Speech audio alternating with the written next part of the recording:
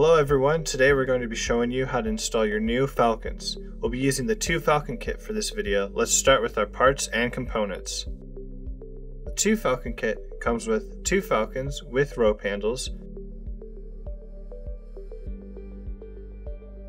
1 bus bar with mounting screws,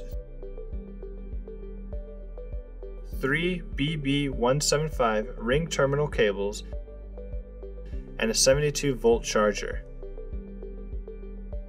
and mounting brackets with screws.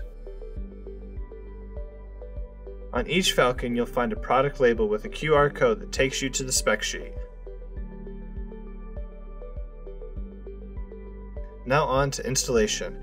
Start by mounting your bus bar to your battery tray. Make sure to choose a location where your bus bar is not blocked by any items.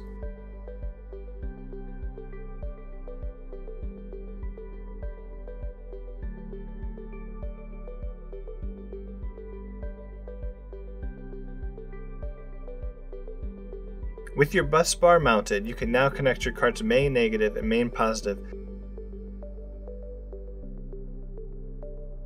as well as your BB175 ring terminal cables to your bus bar. Make sure you're always connecting the black or negative cables to the negative end of the bus bar, and the red or positive cables to the positive end of your bus bar. All Falcon kits come with 3 cables, 1 for each battery and 1 for charging. Make sure all the cables are secured properly to avoid connection issues when driving on rough terrain.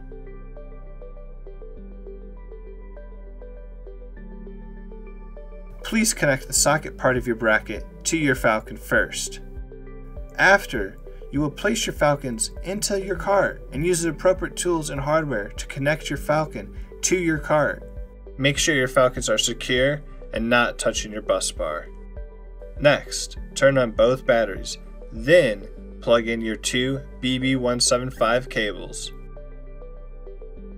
It is important to make sure both BB175 cables are plugged in all the way. Because these batteries are wired in parallel, if they are plugged in and one battery is off, both voltmeters will still read the voltage of the battery that is on.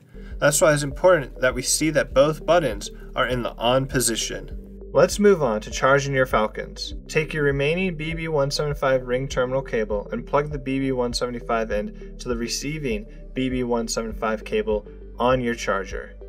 Then you can take the AC plug on your charger and connect it to any standard AC outlet to begin charging.